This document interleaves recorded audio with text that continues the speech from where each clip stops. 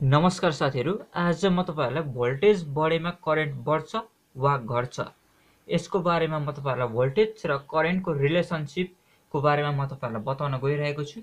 यो भोल्टेज र करेन्टको रिलेसन एकदमै महत्त्वपूर्ण छ। किनभने भन्नुहुन्छ भने धेरैचोटी चाहिँ यो प्रश्न इलेक्ट्रिकल इन्टरभ्युमा पनि सोधिया छ। त्यसकारणले गर्दाखेरि आजको यो भिडियो एकदमै महत्त्वपूर्ण रहनेछ। कृपया पहिलोचोटि तपाईहरु मेरो YouTube च्यानलमा जोडिनु भएको छ भने कृपया सब्स्क्राइब भनी गर्दिनु हुन म हार्दिक अनुरोध गर्दछु।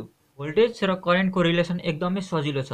म तपाईहरुलाई सुरुमा यसको बारेमा म बुझाउँछु, त्यसपछि म तपाईहरुलाई इन्टरभ्युमा के लेख्ने म त्यो बताउँछु। फर एन एक्जाम्पल मैले एउटा मोटर लिए। यो एउटा मेरो मोटर भयो।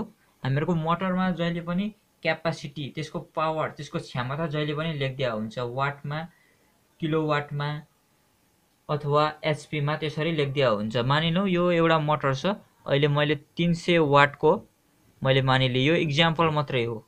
यो 300 वाटको एउटा मोटर छ जसमा मैले माथिपट्टि एउटा फेज, तलपट्टि न्यूट्रल दिए। यो सिंगल फेज एसी मोटर हो। अहिले हामी नेपालकै तुलनामा 230 भोल्टेज यो मोटरलाई हामी सप्लाई दिदैछौं। अब यसलाई 230 भोल्टेज सप्लाई दिइसकेपछि हामीसँग रह्यो पावर पनि हामीलाई थाहा भयो, भोल्टेज पनि थाहा भयो। अब हामीले सुरुमा करेन्ट पत्ता लगाउनु पर्छ। करेन्ट हामीले कसरी पत्ता लगाउँछौं भन्दाखेरि चाहिँ करेन्टको फर्मुला चाहिँ हाम्रो पावरलाई डिभाइड गर्दिने भोल्टेजले। भोल्टेज सँगसँगै यसमा इन्टु पावर फ्याक्टर पनि गर्न सक्छौं।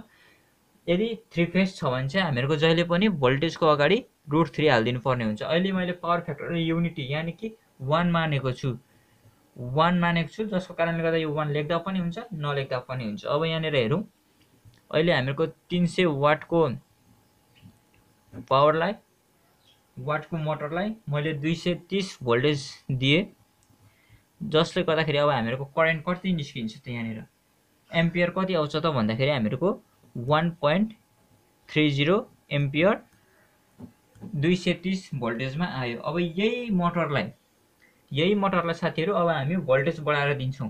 जस्तो यही मोटरलाई अघि अब हामीले 230 भोल्टेज दिइरहेको थियौं भने अब यही मोटरलाई हामी 400 भोल्टेज दिएर हेरौं है त। 400 भोल्टेज दिँदाखेरि पनि अब हामीले यहाँ एउटा करेन्ट निकाल्नु पर्यो।